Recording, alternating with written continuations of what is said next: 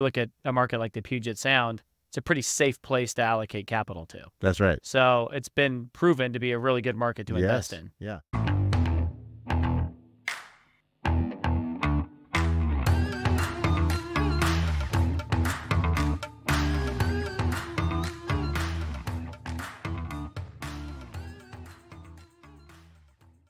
Welcome to our Industrial Advisors podcast. We have a 5-Minute Friday. Bill Condon and Matt McGregor. We're going to talk about the owner-user market in the Puget Sound, and it's back. It's back, baby. It's back. So talk a little bit about what the numbers look like year to date. Yeah. So surprisingly, there's been 23 sales that I would say were justified as, good industrial sales, whether it be the owner, user, or investor. And of the 23, owner users acquired 13 of them.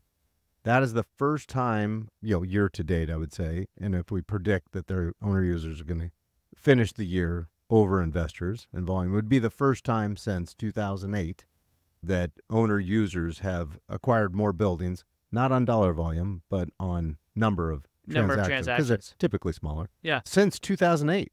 So that is a long haul for investors to overtake users, and substantially during those years, right? There wasn't even close. Right. And so right now, through yesterday when we pulled the numbers, users 13, investors 10. Yeah.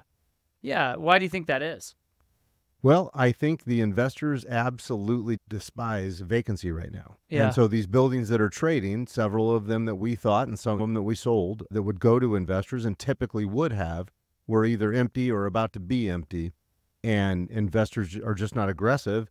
And here comes the users. And at the same time, I would say in our careers outside of, call it 2009 and maybe early 10, this has been the second quietest period of our career from investors. So investors are not being aggressive. They're being very careful. They're very specific in what they're looking for.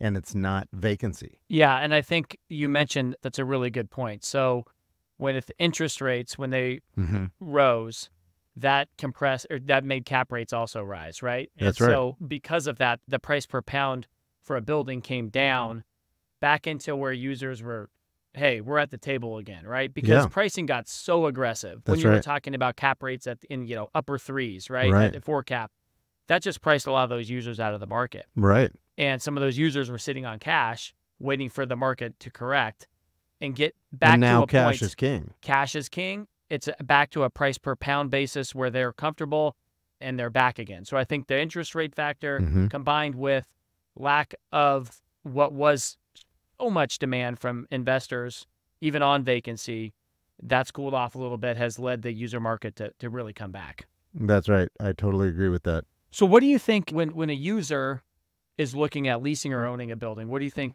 a couple things they should be looking at? There are several criteria, but I would say the two majors are, is that return on real estate going to benefit you more than putting that into your business? Okay, so the average person would say, commercial real estate would give you a yield of 3 or 4% annually. Obviously, it changes on the buy, right? Yeah. By fixing that into real estate and controlling that versus taking that millions of dollars in most cases and putting that toward the growth of your company, what's the return, right? Therein lies the first, the question, and then I would say, the second one would be, are you going to be in that building a long time? And is that first few years, which is a lot more expensive, right? Because of the, down payment, structuring that, the amount of cash to move into that building and all that goes into owning a building. Usually if you do a lease versus own scenario and that return metrics is taken out, right? Yeah. And you're just looking at it, usually it starts to make sense around year 8, right? In a building to hold it. But then when you put the first point in, is that a good place to place the money versus, keeping that cash on hand to grow? Yeah. And, and it depends on the market too, where you look at a market like the Puget Sound, it's a pretty safe place to allocate capital to. That's right. So it's been proven to be a really good market to invest in. Yeah. And I think, with the run up on rates over, call it 2018 through 22, that was historic. So I think a lot of owner users are going, well, if I can buy a building and stabilize this, because we had double-digit rent growth year over year, right? Yeah. So I think a lot of users, to add to another point of why they're buying, is that run up on rates. Yep. And I think we'll see continued user demand for sure through the rest of the year. So it'll be interesting to track where it ends up. Are there more user or investor transactions in 2024? What's your prediction on that?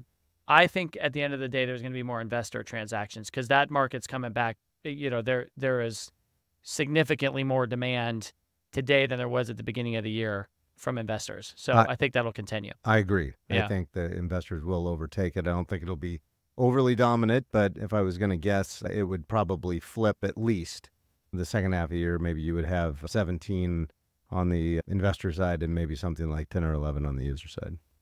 There you go. Thanks All right. for listening. Thank you.